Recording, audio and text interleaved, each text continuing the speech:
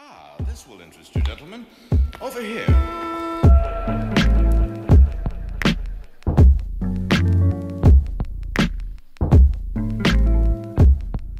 Hello and welcome to the Cosm Podcast. I'm your host, Tyler James Berger. On this third interview I conducted for our Bicycle Day event, I talked with Dr. Julie Holland, a psychopharmacologist and psychiatrist who has written extensively on the risks, benefits, and clinical applications of psychedelic substances, as well as being incredibly knowledgeable about the neurochemistry of the mystical experience. I learned so much from talking with her, and I know you will too. So, without any further ado, please welcome Dr. Julie Holland.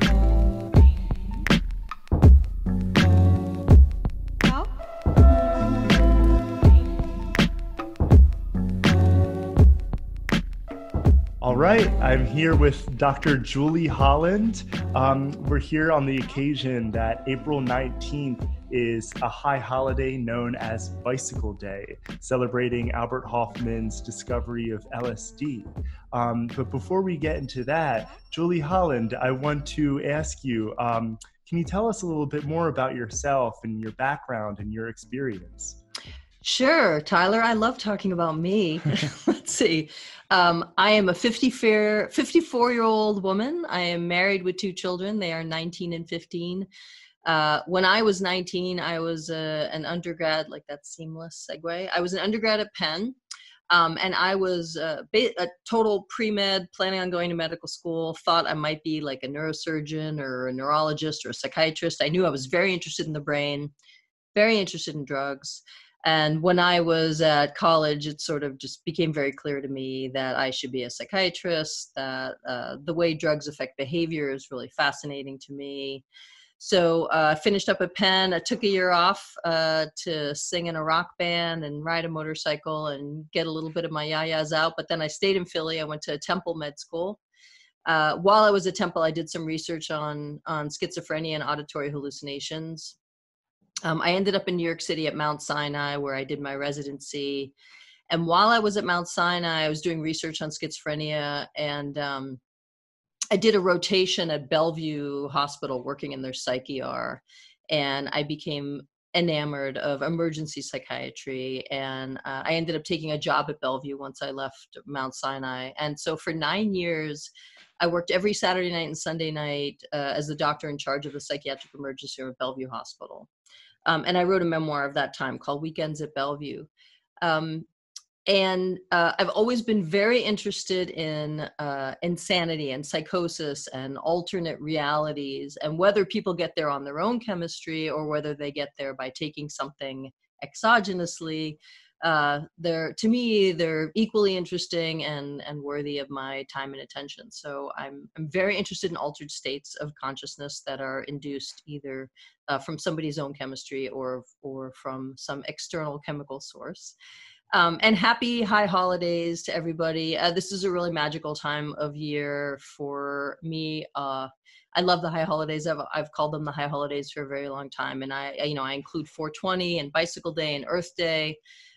There's a little bit of a push now for 421 to be a fungi psilocybin day.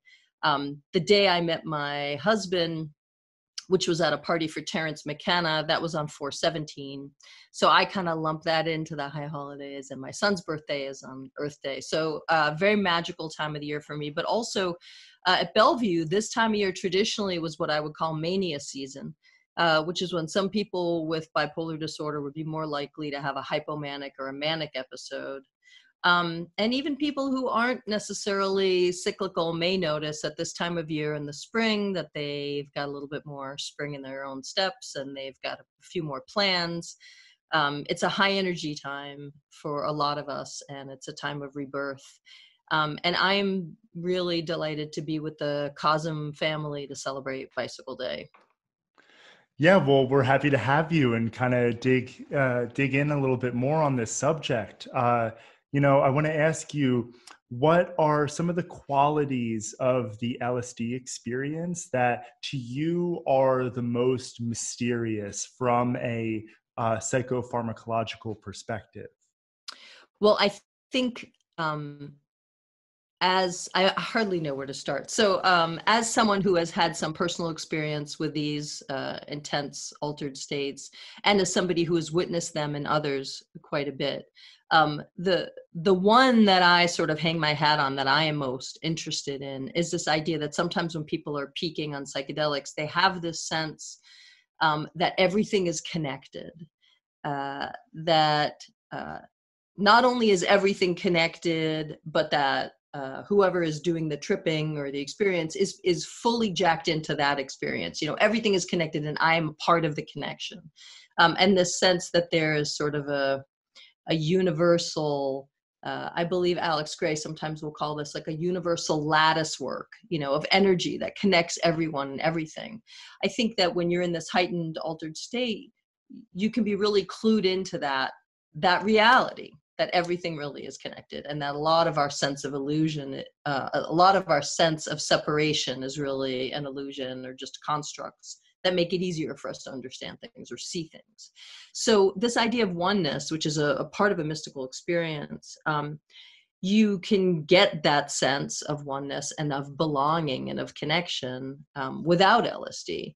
So I've spent the last few years researching this idea of connection and sort of looking at the science of connection and the pharmacology of connection and what is really happening chemically when we have this sense that everything is connected, or that we are connected to everything, or that we belong.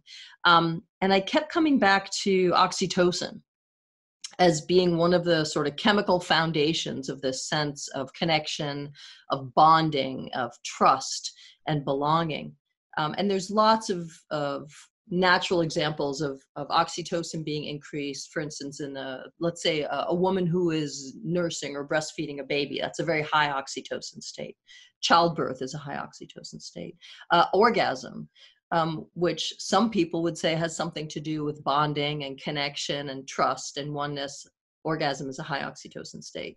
So I was looking to LSD and other classical psychedelics and trying to figure out, okay, so where's the oxytocin? I mean, clearly these are states of connection and bonding and oneness.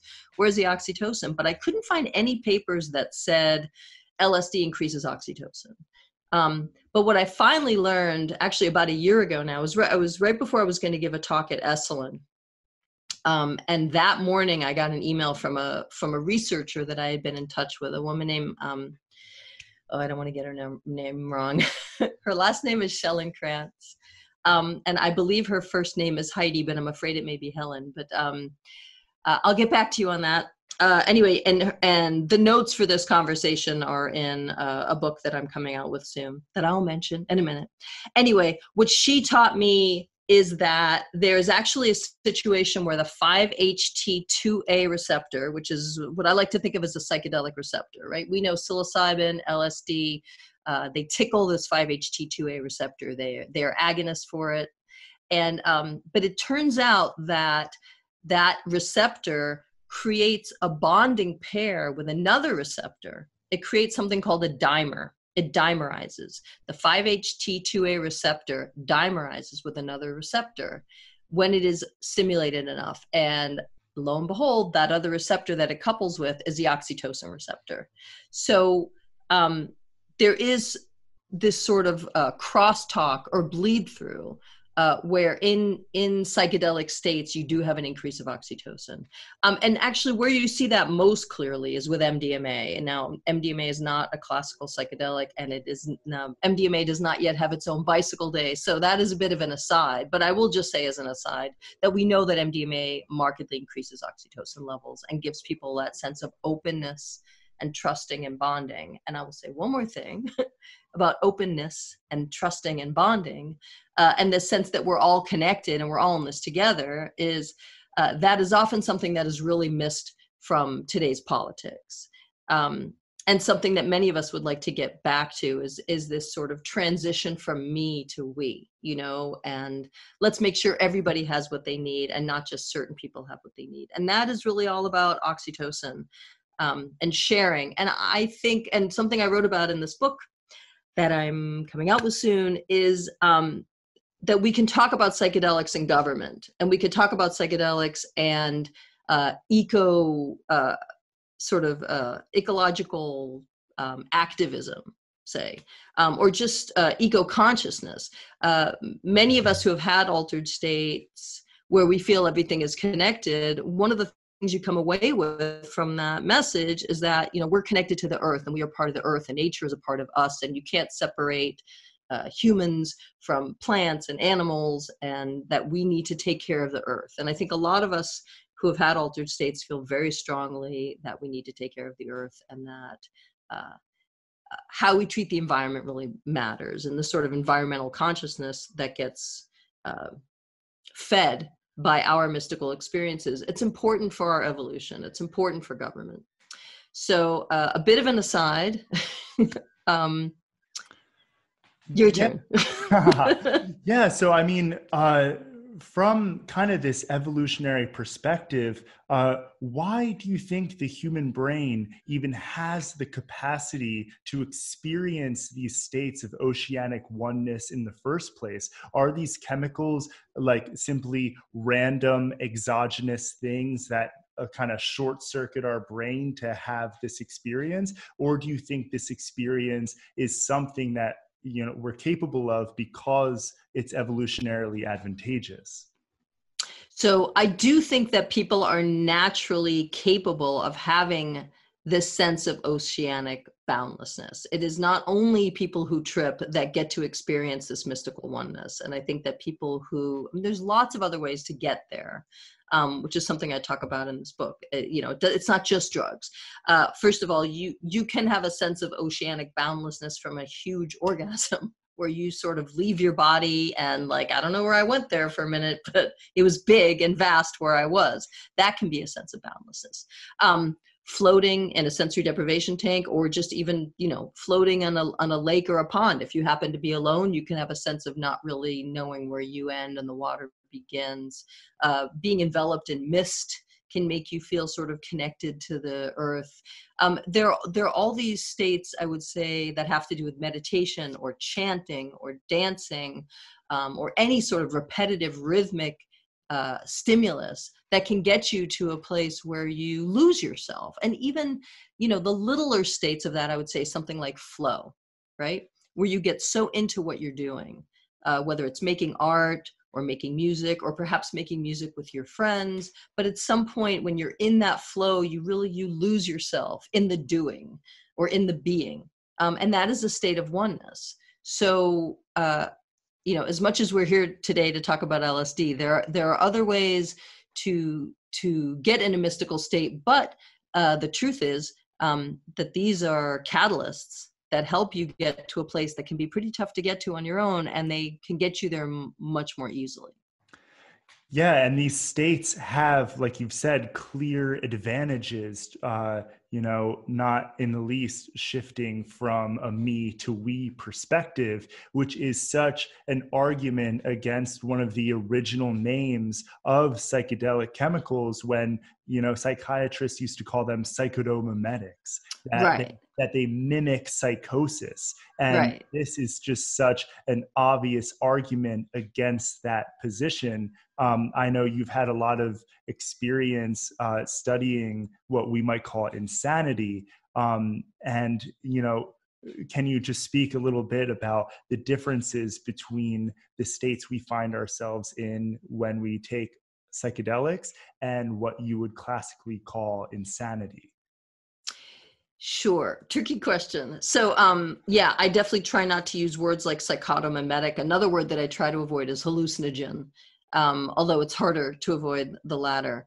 But the idea is that back in the 50s and 60s, when we didn't have good models, animal models of what psychosis looked like, these drugs gave us a better model than anything. I mean, now we actually know that if you're looking at schizophrenia and you need an animal model for schizophrenia, you don't use LSD or psilocybin. You would actually use PCP or perhaps ketamine, which more accurately models what a schizophrenic psychosis looks like.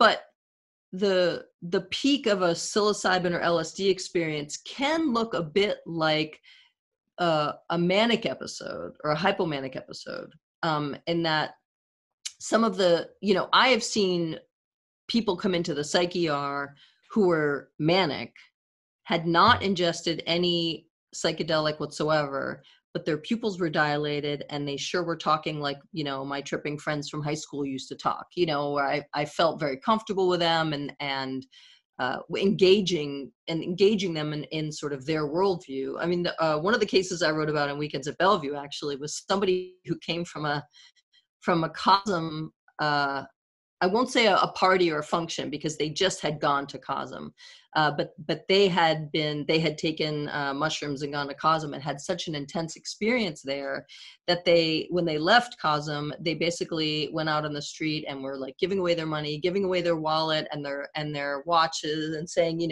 I don't need to have my possessions anymore. We're all connected. Everything is connected. They end up being brought to Bellevue, and other doctors, I think, would look at them and think that they were manic or in a manic episode. And it was only because this person had mentioned Chapel of Sacred Mirrors that I was like, wait. We do not advocate that. Please do not come here and just like thinking it's a place to do that. We definitely don't advocate for that. But yes, continue.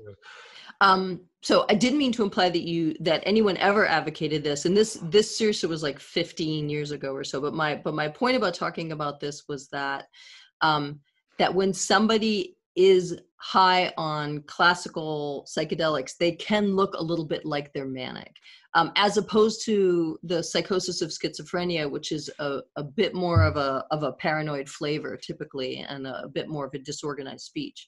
But in general, these aren't good models for psychosis, and they really have been abandoned as good models for psychosis. And now what's lovely that's happening in psychiatry is that we're looking to the psychedelics not as models of illness, but as avenues for treatment and as models of wellness, and being able to use things like psilocybin or MDMA or LSD to help people process their traumas. Obviously, this is the part that I'm much more interested in.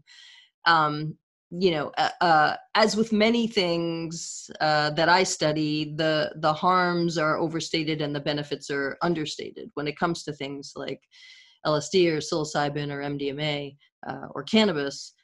For a long time, there has been a resistance in sort of mainstream medicine and NIH and NIMH, that they're only willing to look at these chemicals in terms of the harm that they can wreak as opposed to the benefits they can impart. And it's really a lovely time to be a psychiatrist now, because we're having different conversations and we're admitting that these are actually medicines that can really help people, and particularly that they can be used as catalysts in psychiatry. So as we all know, it's very much about set and setting and how much you can reduce the potential for harm and maximize the potential for benefit. And it all really comes down to being very educated about what you're taking, having access to something that is pure and a knowable substance. One of the issues, as we all know, with our current drug policy is that it's harder to know what you're taking or how much of what you're taking when it's not being regulated or monitored at all. So this is sort of the number one harm is, drug substitution and counterfeit drugs and not knowing what you're taking. And then the number two harm is not being properly educated to know in advance what you're getting yourself into, how long it's going to last, making sure you are somewhere where you aren't going to be paranoid, where you're going to feel safe. This idea of safety is so important. And part of the lack of safety is that you have to hide it. You can't be honest about what you're doing. And that, as soon as you hide, you're adding this adrenaline and fear, and you're already affecting your experience. So to be somewhere where it is allowed, which unfortunately, because of our nation's drug policy, that's nowhere except in a research setting. So that's a big part of the problem, right? Our drug policy is getting in the way of our sort of gaining maximum benefit from these medicines. And that's nothing new. Yeah. What do you think is some of the first steps in reintroducing psychedelics into society responsibly? Yeah. Well, there's a few avenues. I mean, the one that we all know is happening is that medical research is moving forward and, following the rules and doing what FDA says and doing what DEA says and still getting good data. That's what's happening now. And it's happening not just in America, but all around the world. And we could have a very long discussion about, that's not the only way to do it. The medical model is not the only one. People can get benefit from other models. Yes, of course they can. However, that is sort of, this is like the model we have. This is what we're stuck with. We have to work within these guidelines. And so we are following a medical model. So sorry, I'm getting lost. What was the question again? Yeah, just reintroducing, the therapeutic use of psychedelics is clearly the first step in reintroducing them into society. But, how do you envision them being integrated even beyond a therapeutic model? Yeah. So, one of my visions, so we have the medical model and that's all sort of well and good. I'm very interested in the decriminalized nature approach where people in certain communities are sort of petitioning the local government that things that are grown naturally, things like psilocybin or ayahuasca or cannabis, these are natural plants that we're growing and we should be allowed to ingest whatever plant we want to. So I think that that's another way that you're making these things visible. Then the other thing is writing books, or maybe something I've been trying to pitch forever, which is like a scripted television series that features psychedelics in a realistic way and not in a sort of a fanciful or clickbait kind of a way. So getting it more into popular culture is a way to just expose more people to these ideas, and especially if these substances in these scripted shows are shown as medicines, as potentially having a benefit. So that's another way. And then the other big way is for people to just out themselves. I like to think of 420 as a day when people can out themselves as cannabis users, and 419 as a day when people can out themselves as sort of responsible psychedelic users. Coming out of the psychedelic closet, right? Exactly. And I get that we can't all do that. I mean, one of the best things that ever happened to me, although it killed me when it happened, was I lost my faculty appointment at NYU. Mostly honestly because I was talking to Bill O'Reilly about the fact that I thought that psilocybin mushrooms and ayahuasca could be beneficial, and somebody at Bellevue saw it and got freaked out. And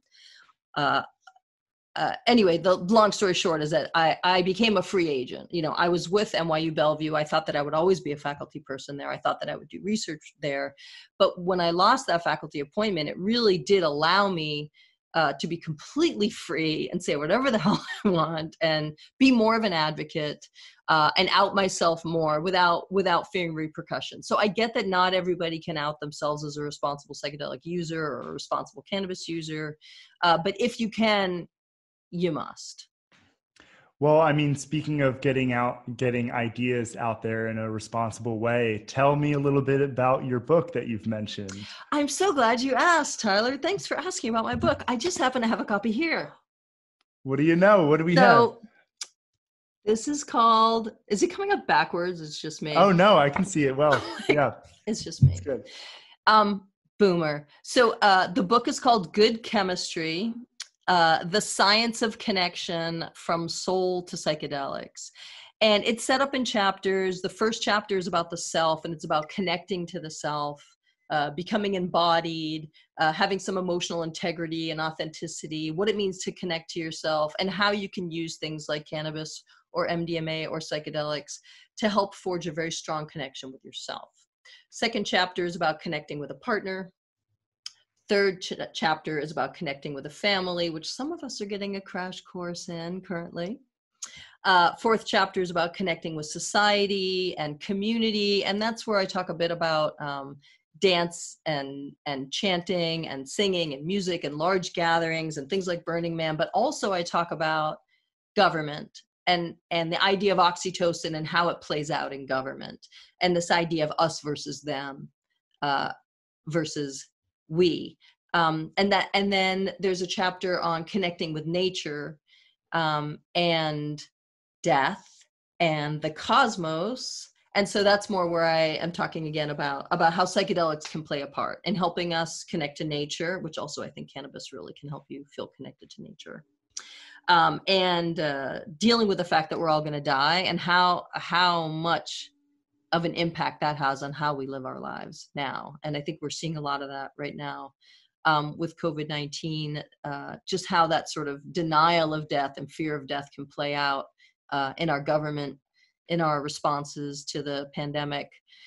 So it starts small with like just, connection with the self, connection with a partner, with a family, with community, with nature, with the cosmos. And so you end up with this idea that everything is connected and we're all connected.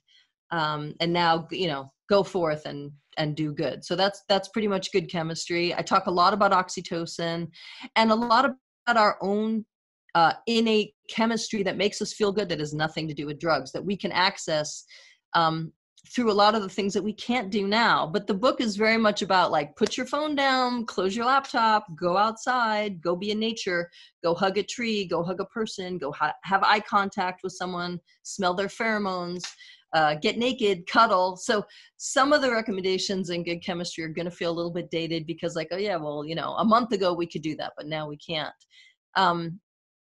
But we will eventually get back to a place where we can smell each other and take in people's auras, and hug and dance together and cry in each other's arms, and grieve and connect. And that will be a beautiful thing. Certainly. And when can people expect? Just don't ask me when. Yeah. Oh. Like, I don't know when we can hug, but the book is the good chemistry. Will come out. It's going to come out in the middle of June 16th. And, you can already order it on Amazon or any less evil format than that you would like to find. Although I don't really want to badmouth Amazon at the moment, because where would we be without our deliveries? Certainly. I mean, Dr. Julie Holland, thank you so much for joining me today. I'm looking forward so much to reading your book. And, one more question. How about that? Yes.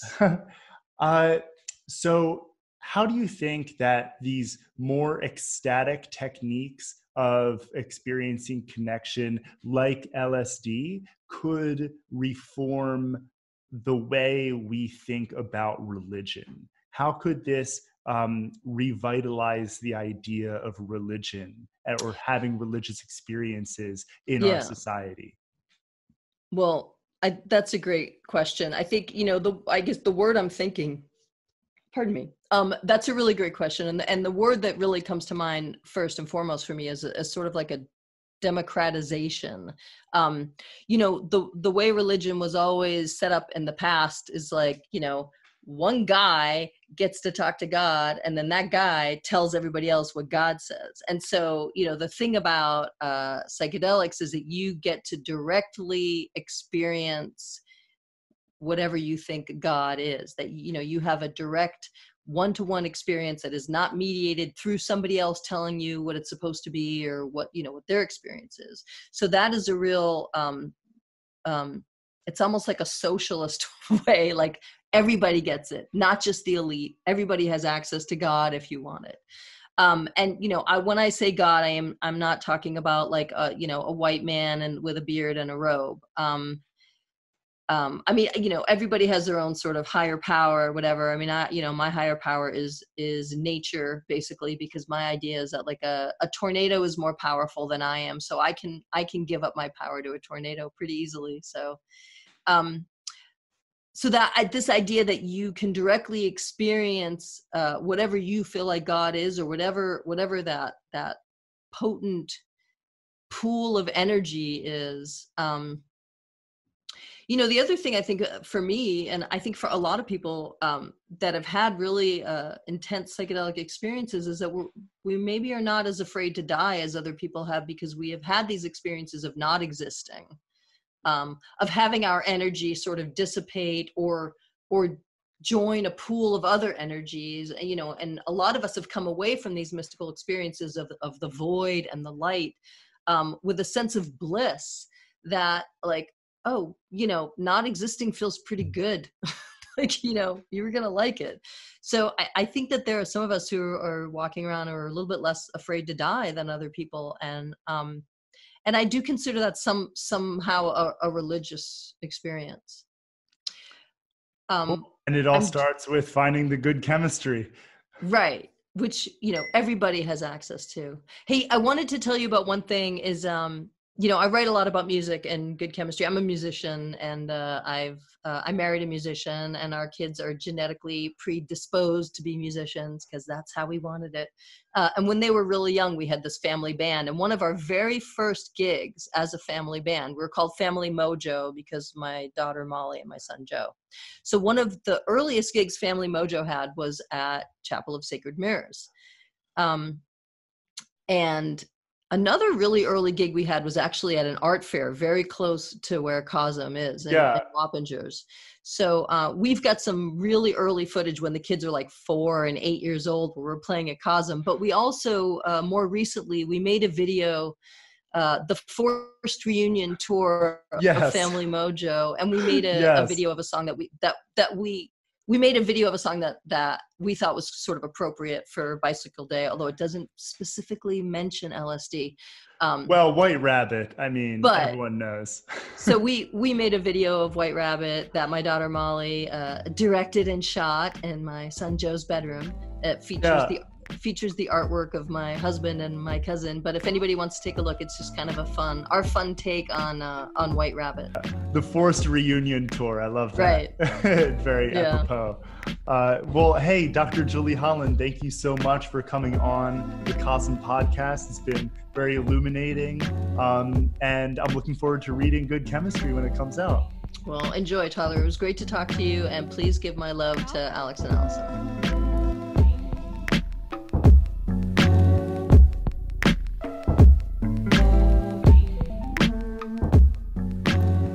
Thanks again for listening to the Cosm Podcast. To learn more about Dr. Julie Holland, visit her website naturalmood.com and be sure to check out her books on Amazon. Her latest book, Good Chemistry, is available for pre-order now. To learn more about Cosm, please visit cosm.org and be sure to follow Chapel of Sacred Mirrors on Instagram and Facebook to stay up to date on future podcasts and virtual events. Please consider making a donation. A contribution of any size is a stand for Cosm to continue to bring inspiring and uplifting offerings to the Love Tribe.